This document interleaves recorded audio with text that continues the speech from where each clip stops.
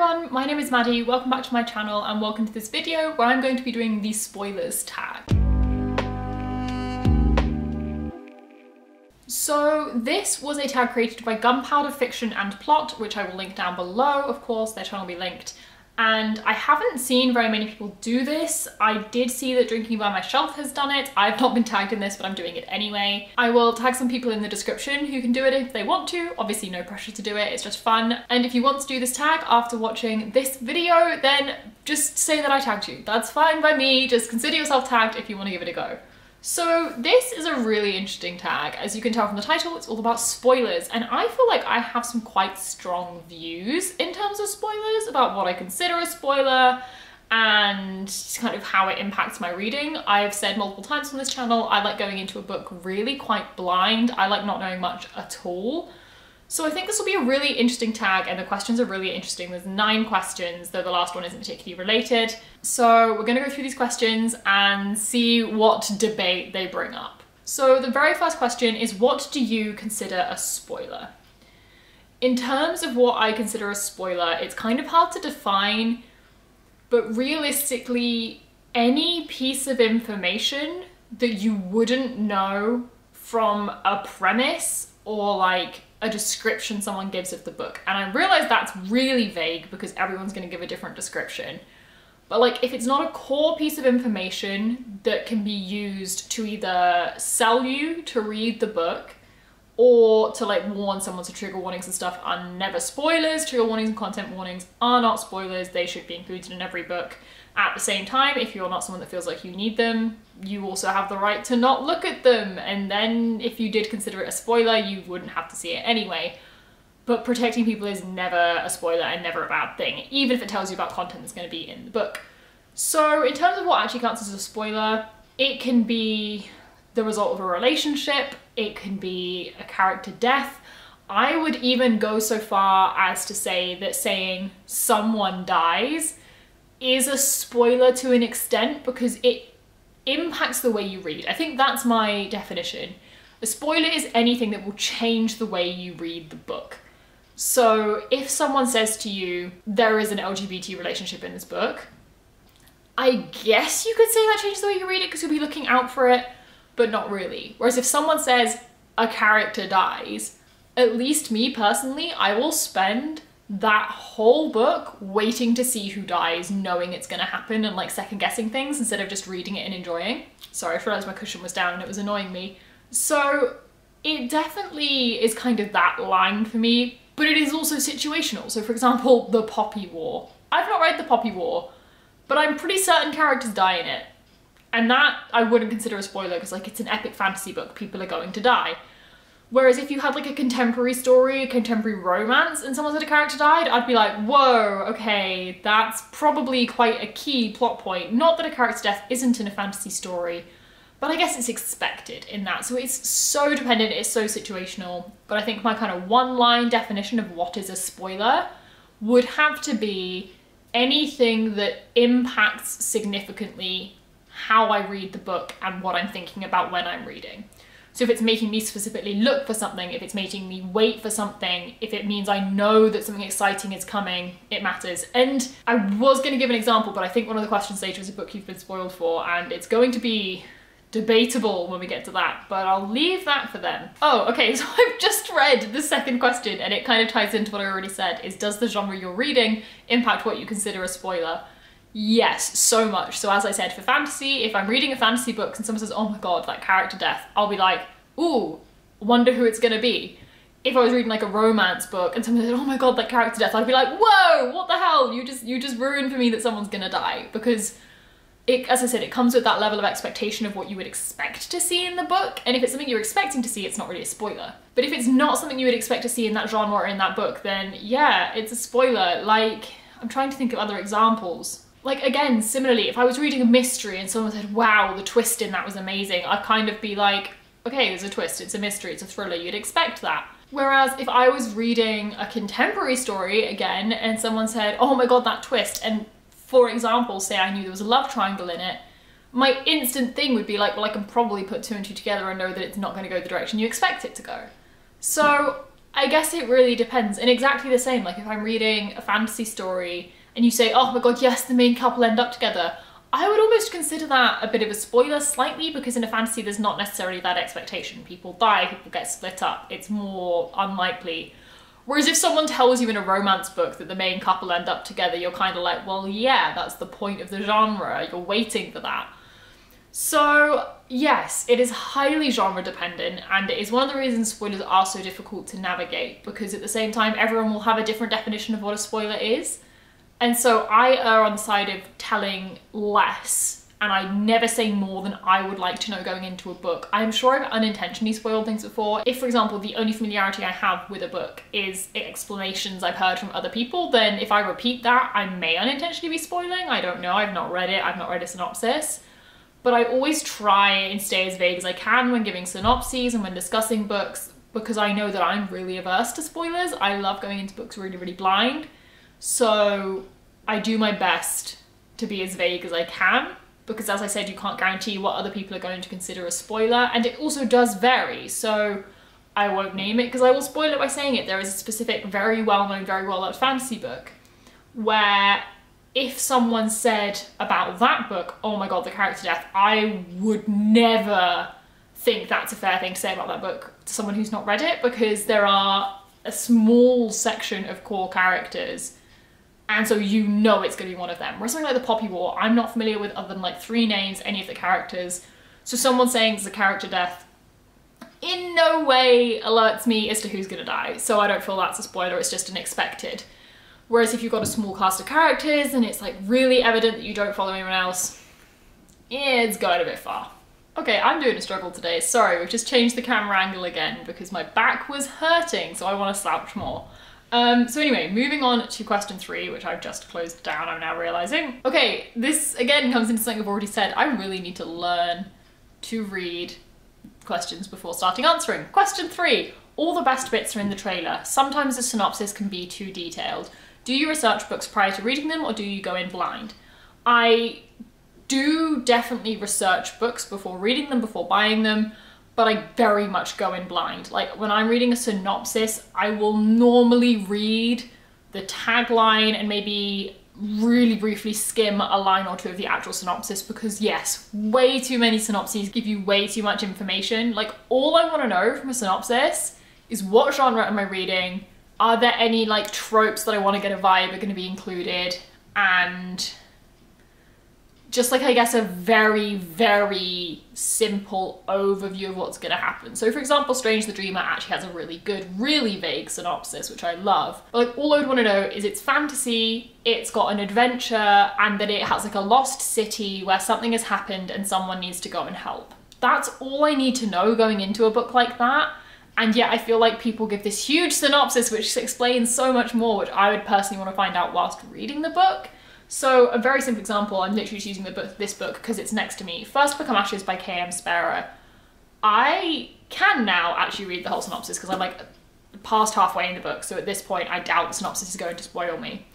But all I wanted to read was this bold bit at the top, which says, the Fellowship raised Lark to kill monsters, his partner betrayed them to the feds, but Lark knows his magic is real and he'll do anything to complete his quest. Honestly, actually, I don't feel bad reading that out in this video because it's literally the tagline, basically. But even that's more than I knew and more than I would have wanted to know, having read this. Like, yeah, I like knowing this bit, so it's a fantastic standalone adventure that blends pain and pleasure and will make readers question what is real and what is magical. That's the kind of thing I love. I love those like single line author blurbs, explanations of the book without saying anything about the plot, because then the next bit says Lark spent the first 24 years of his life training for a righteous quest to rid the world of monsters. That much I knew, and then the other bit I knew was he never expected the government would tell him that monsters aren't real, that there is no magic, and all the pain was for nothing. That's all I knew, and it's this huge chunk of text here. Like, I feel like synopses almost always say more than I want, so I'm always very careful reading them. I read the tagline, I read the first line of the synopsis, and then I maybe skim to the first line of the second paragraph as there is one. Rarely do I read more than that. Occasionally, if I feel like it's not telling me something I don't want to know, but rarely. I very frequently will read and see a character name. I'm like, nope, that's detail. I don't want to know that right now. And I just put the synopsis down and I don't read it. And yeah, it's what I'm like. I like going into books really, really blind. Most books I buy are coming off other people's recommendations. So either another booktuber or one of my friends or my mum. That's almost all the books I buy and read are other people have said they love it, and they normally say the reason they love it, which isn't necessarily a plot thing. Like they say they love the relationship or they love the characters or the writing was beautiful. None of that spoils the book, and all of that gives me a reason to buy it and know I want to read it. So I guess that's generally how I research my books, and that's also why I often read reviews instead of reading a synopsis. Like I'll read enough of a synopsis to have a vague idea about the book so that I know it's a content I'm interested in. But yeah, if that makes sense, that's kind of what I lean towards doing more so than just reading synopses, because I do absolutely think they say way too much a lot of the time. Okay, number 4 is sometimes the introduction or translator's notes can spoil the ending, especially for classics. Has this ever happened to you? It has not happened to me, mainly because I don't read very many translated works or classics. However, I do know that this is a thing. So if there was an introduction by someone other than the author, or even by the author if it was written a while after the book, if that was at the beginning of the book, I would read it after I've read the book. Because I know that this is a thing that happens. I don't know which book, but there was a Stephen King book where someone read the introduction and in a video was like, this is ridiculous. I just read the introduction, it spoiled the whole book for me. What the hell just happened? So because I'm aware of this being a thing, I would not read it, or I would start reading with extreme caution, and if I start seeing like character names crop up, I would stop. Again, it's just me being cautious because I know I like going in blind, but it also infuriates me that this is a thing that happens. If it is before the text, you should be safe to assume that you can read it before the core text and not have the core text spoiled. You'll just get context for it. That is what you should be safe to assume. But it's often not the case, and honestly, that is ridiculous to me. I don't understand it at all. Just put that at the end. Put the author's note at the end. There is no need.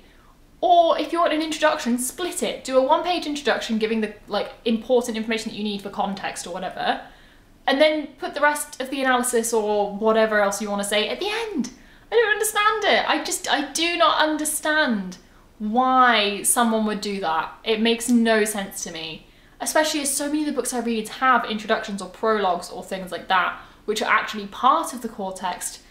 It's not always easy to tell where that line lies, and so if I went in thinking that was kind of completely necessary to read the book and then I got spoiled by it, I would be pissed.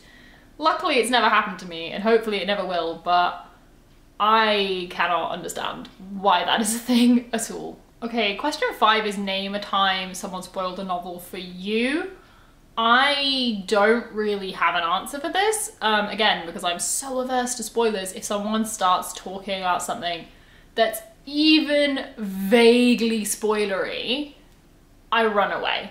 I just go like, no, shush, I've not read it yet, don't say anything. And then I shut them right down.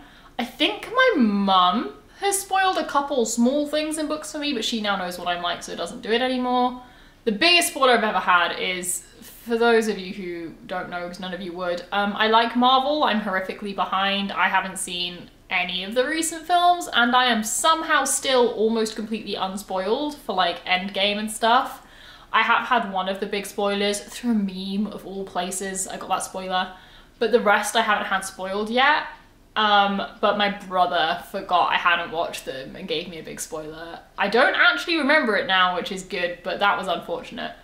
So books, I'm generally pretty good at avoiding spoilers. There's definitely been a few, but a thing I try and do is if I read a spoiler or like think I'm reading a spoiler, I will do something straight away to get my brain on something else, because I have the memory of a sieve at the best of times, and so I can kind of forget it quite often. If it's like really hard hitting and I'm like, oh my god, what? That happens, and it's not something I've ever like known about before, then obviously it's gonna stick with me. But I feel like a lot of the time I have heard in videos people speak way more in detail about a book than I want or similar, and I've managed to avoid it by just skipping through that bit, listening to the next bit, not paying attention, and then managing to basically just not remember it. By the time I come to the book, I might remember like parts of it, but never huge detail. So like an example of that is A Little Life. Quite a few people I follow have read it, and all of them talk in so much more detail than I want to know. Not saying what they're saying is like actual spoilers, but it's more than I want to know going in. And so I just like skip through and try really hard not to listen to anything they say, and it's got away with it so far. The only thing I'd say I've been spoiled for, but again, this is no one's fault, and I'm actually going to repeat it because everyone other than me knows this. And actually, I knew it before reading the book. For me, it impacted my enjoyment of the book. I have not heard it impact it for anyone else. Basically, there is a book by E. Lockhart called We Were Liars. It is renowned for having a huge twist. That is not new information to anyone who knows about this book. It's a thriller, it has a twist. Shock, that's not surprising. However, I had heard so many people saying this before I read the damn book. I went into the book looking for it, and I guessed the twist about 5 pages in, and it made the book very, very boring. So yeah, I kind of consider that being spoiled for me, but that was also no one's fault. They told me very common information which no one else would mind knowing, and I didn't mind knowing in principle. It just massively impacted my reading when I read it. But that was no one's fault, it just happened. And then question 6 is, have you ever spoiled a novel for someone else? To my knowledge, no. Other than intentionally. Like, I've spoiled many books to my mum because, number one, she doesn't care about spoilers pretty much at all, though she is slightly more caring recently. And number two, she doesn't read the same books as me a lot, so sometimes I'll want to discuss a book I've read. And so I will literally purposefully tell her the full plot of the book so we can discuss it, even if she's not read it. But I always check with her, like, is this a book you're going to want to read? Am I alright to completely spoil it for you? If she said yes, then I will. If she doesn't, obviously, then I won't. So I spoiled many books for her, but completely intentionally. I don't think I've ever spoiled a book for someone else. If I have, I apologise. I try really hard, as I said, to stay as vague as I can when talking about books. But I am sure every so often I'll be talking about a book I finished and say something I've loved, and someone will be like, oh, I wish I hadn't known that. But I do my best to be vague. If I fail, I'm very sorry. Question 7 is, if you think that spoilers ruin a novel, are there some novels or authors or genres you don't reread? Yes and no. I feel like thrillers would be the one thing I'd be least likely to reread, especially if it's like a whodunit or something with a big twist, because once you know that twist, it obviously does change things. However, if it's done well, and when I'm reading it, I'm like enjoying that process of like, oh, I don't know who did this, I don't know this, I don't know that, then I would want to reread knowing what I know. I would always want to read it the first time being in the dark, because I think it's important to have that feeling of not knowing instead of knowing the whole way through. That ruins it. But then once you've had that emotional sort of, you know, roller coaster of working all that out and getting to the end, it's then quite fascinating to reread and see like where they've dropped hints, where they've dropped clues, where there's been little details thrown in that you missed because you weren't expecting it, but you can catch if you do know what's going to happen. So there's value to rereading, but it's being read in a very different way that second time, which I also think is valuable, but I wouldn't want to be reading it in that way for the first time. The first time I want to be caught up in it. The second time I don't mind it being more sort of analytical. So yeah, it's definitely the way. I feel like I used to say that romance I wouldn't reread, and I kind of still agree with that. There's a few romances I'd reread if I genuinely enjoyed the whole process of seeing them get together and all of that.